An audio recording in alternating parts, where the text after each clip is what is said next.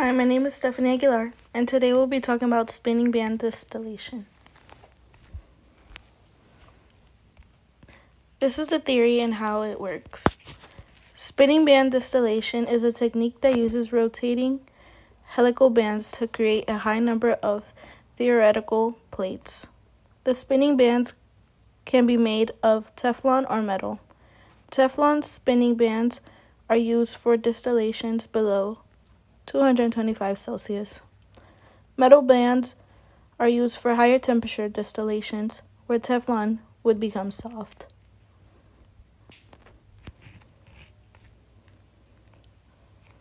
Application and where it's used.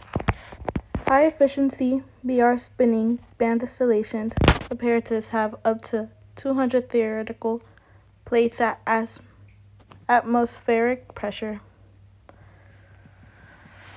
Spinning band distillation columns can be stacked for even higher efficiencies.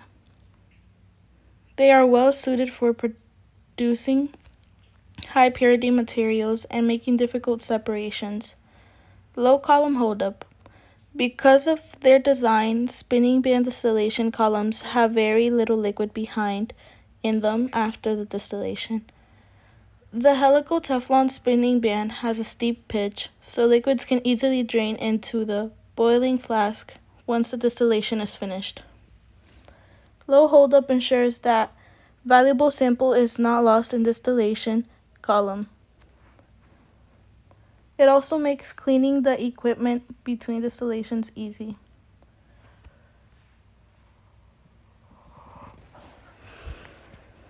Low pressure drop. Spinning band distillation has very high free space. As a result, there is a very low pressure drop between the boiling flask and the top of the spinning band distillation column. Low pressure drops minimizes boiling temperatures and flood points.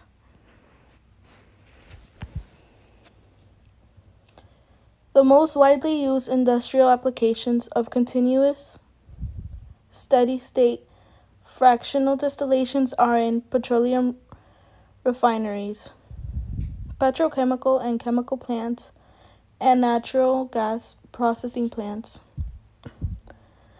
The low hold-up material left behind in distillation column after the distillation feature of the spinning band distillation column makes it popular choice for distillation high value materials such as essential oils, flavors, and fragrances. The minimum amount of the high-value material is left behind in the distillation column after the distillation is complete.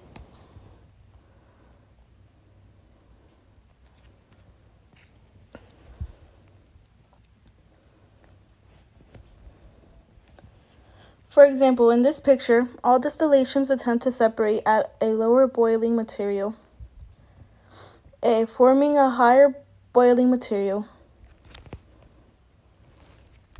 Spinning band distillation creates close contact between the vapors and condensate in dynamic process.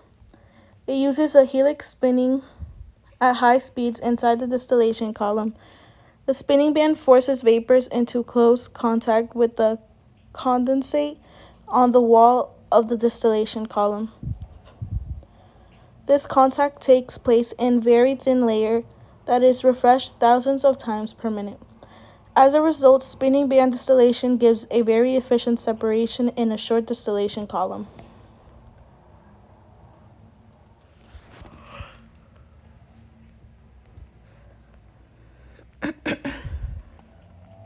Strengths and limitation.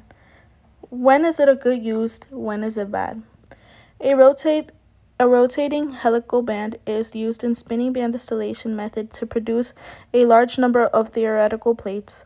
Teflon of metal can be used to create rotating bands. Strengths.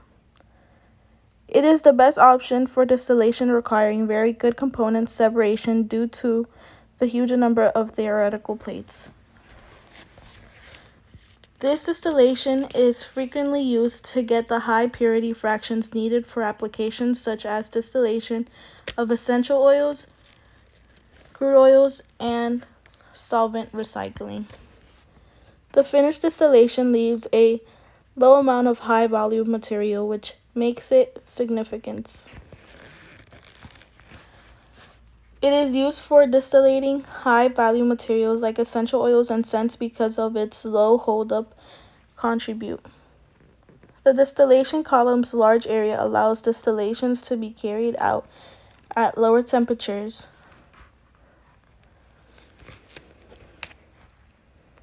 Limitations. It is temperature-based working process. For working temperature lower than 225 Celsius, it uses Teflon as a rotating band. For working temperature greater than 225 Celsius, it uses metal as a rotating band. Repeated working, both condensation and vaporization of the high value material requires a lot of input energy, high energy usage. The strengths and limitations show when it's good to use and when it's not good to use. These are my sources and what I've used to get my information. Thank you.